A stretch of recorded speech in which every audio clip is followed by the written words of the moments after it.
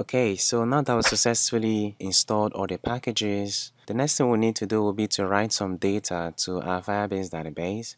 So what we want to achieve will be to add a button. So when we click on the button, we're going to save some data to our database, which is going to say connection successful. So let's go ahead and do that. So I'm going to go to my toolbox. I'm going to drag the button element. I'm going to drag it to our ViewController. So I can delete the hello world label.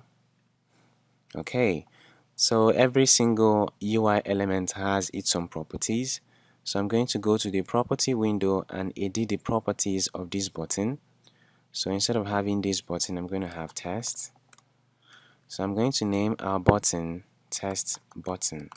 So instead of having it to be plain, I'm going to change the background to say black. Alright, so this is just for test. Now the next thing I need to do, which is very important, is to change or rename our ViewController. So we want to ensure that our ViewController is very generic. So if this ViewController is going to be for login, that means that this page is going to be a login page. So the appropriate way to name our ViewController is not to just have the name to be ViewController. So I'm going to select this ViewController by clicking this dark bar here. And I'm going to go to the properties and I'm going to change the class. Instead of it to be ViewController, so I'm going to change this to login ViewController. So in this way, we will now be very certain that this ViewController is responsible for everything that has to do with our login page. And also, if you go to the Solution Explorer, you can see that a new file has been generated for us. So this is because there are two sides to app development. We'll have the user interface and we'll have the coding part of things. That's why this file has been generated for us. So it means that we no longer have need for our ViewController, so I can go ahead and remove this. Okay. Now the next thing we need to do will be to go ahead and write some code so that when we click on the test button, it will go ahead and save some data to our Firebase database. So we can either double click on this, or we can go into our login ViewController and we're going to create an override for viewDidLoad.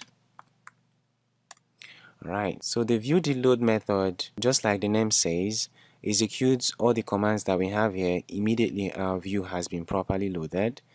So all we want to do here will be to attach a click event handler to our test button. So to do that, I'm going to say test button dot touch up inside. So I'm going to have plus equal to create an event handler. So this is where we're going to write the code that is going to save the data to our Firebase database. So to do that, I need to first of all create a database reference. So a database reference is a path to where you want to save your data. So every single information saved on Firebase database always has a reference. So we need to first of all create our database reference. So I'm going to go ahead and resolve this. Okay, so I'm going to call this reference. This is going to be equal to database.defaultInstance .getRootReference .getChild. So the child is the part of where you want to save your information. So the child is going to be test. Alright, so this is going to be the part where we want to save this information. So what do we want to save to this reference? So I simply want to save connection is successful. So I'm going to go ahead and type reference.setValue, and the type of value we want to set is NSString. So this is more like a basic way of doing this. So we're going to have NSString, and we're going to go ahead and write what we want to save to this reference. So what we want to save here is going to be connection is successful. Right, so this is basically all we need to do. Now to confirm that this works, we're going to go ahead and run our app on the simulator. Okay, so our app is starting up and boom.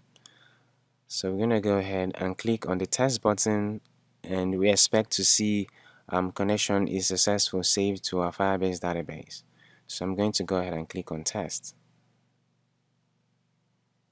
Bam!